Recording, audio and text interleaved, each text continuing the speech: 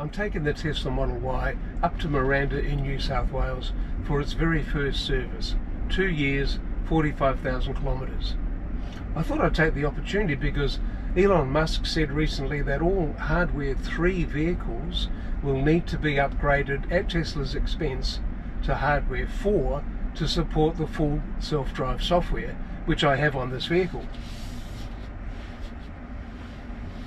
And like Elon, I've been predicting that full self-drive will be available in Australia now for several years, and I've been as wrong as Elon has. But I did think that in 2025 we would see it in Australia, but now they've had this announcement about the need to upgrade from Hardware 3 to Hardware 4, I can see how it's going to be delayed even further.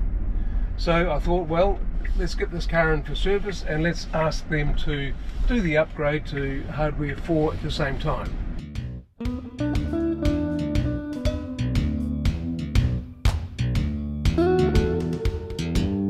Subscribe now and let's drive. So I've put in the service request. The app is quite clever in this regard. It gives you a list of the things that are due for service, and it also knows that I've had a problem with the tyre pressure monitoring system on this car for a couple of months. I had the tyres replaced about 2,000 or 3,000 kilometres ago, and I think something happened during that process to disrupt the tyre pressure monitoring system. I had hoped software update or just rebooting the car would have been enough to set that or reset that, but it hasn't actually fixed the problem. So I've ticked the box to have that looked at while the car is in for service. Now I've requested the upgrade to Hardware 4. I've had this vehicle now for 2 years, but I had a Tesla Model 3 for 2 years prior to that, and I never actually got to the point where the car needed to go in for a service. So here I am after 4 years of owning a Tesla, taking the car in for service for the very first time. I have been to the service centre once before to get the tow bar fitted, but that was not a regular scheduled maintenance. I had the Tesla Model 3 for 2 years and really enjoyed that car. I just decided that what I would do is upgrade to the Tesla Model Y when it became available in Australia, really just for ergonomic reasons. I wanted the big hatchback and the larger storage capability and the ability to attach a Tesla manufactured tow bar as well. So I traded the car in, sold it to a friend actually, and here I am now at the end of 2 years about to get this car serviced for the first time.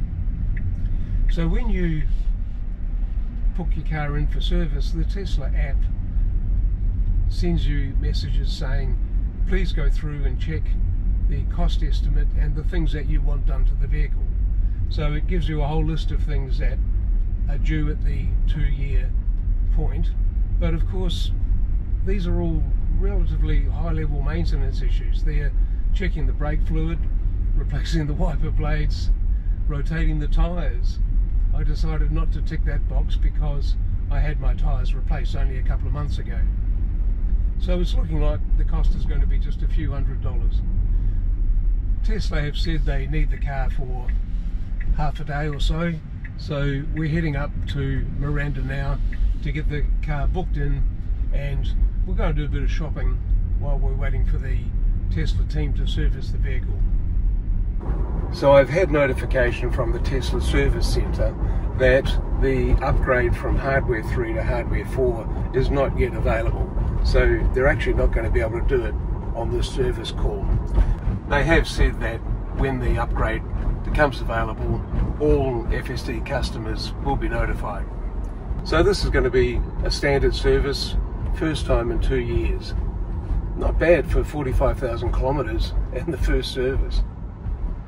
The Tesla service team also provided us with a $60 voucher for Uber. This enabled us to get to the mall and back at no additional cost. I really don't know how these people make any money.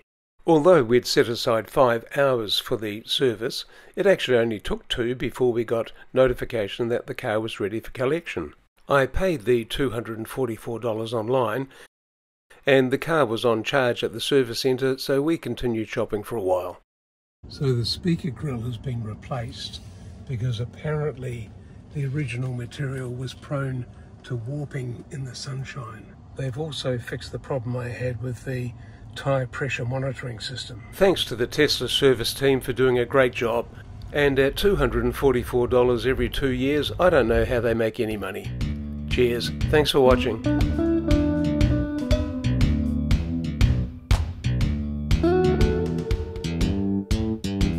G'day and welcome to Steve's Tesla. This is my channel dedicated to electric vehicles and renewable energy. Subscribe now and let's drive.